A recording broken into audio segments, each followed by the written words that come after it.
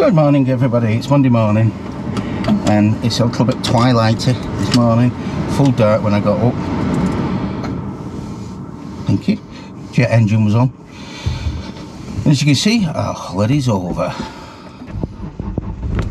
We're off back to work. Yeah.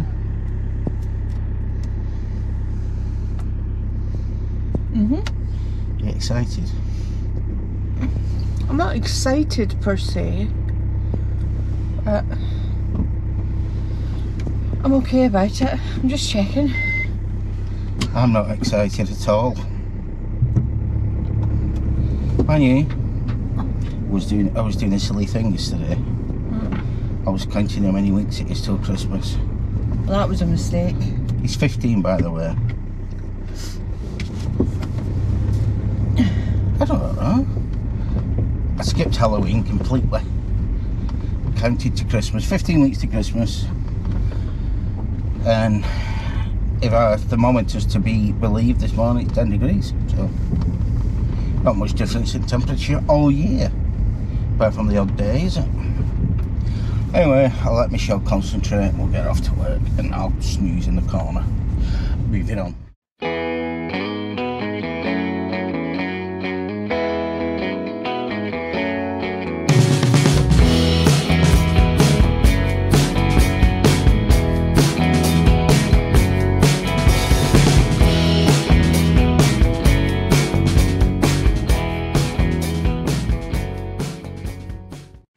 Do I get extra points because I figured out what was wrong with your camera without you actually having to show it to me? I nearly had to show it to you. I had a bit of a problem with my camera then. It was in black and white and I couldn't figure it out. To move one of the dials on the top. Well, the problem is I couldn't see it and I couldn't get the lights to come on, and I've got the lights on and now I still can't see it. But anyway, I think I'm filming. We'll find out later. I'll fix it in post. Yeah, we've just watched what I believe to be an extremely harrowing film or programme, 9/11 Life's at Risk, was it? Life Under Attack. Life Under Attack. Well, it was about, obviously, about the 9/11 attacks 20 years ago now. Or 20 years and 2 days. Because it's the 13th when I'm recording this. We recorded it the weekend, and what it basically was people like myself just walking about with cameras and filming what went on, and it showed a lot more than I've seen on the news. It was absolutely harrowing. I didn't know that there was 3 buildings collapsed, because one was on fire and that collapsed as well. Well, not surprised a lot of people killed. Was it 2,973? Disastrous. But yeah, it kind of it really showed you what's and all. If you get a little bit sensitive, don't watch it. That's all I'd say. But it's on ITV.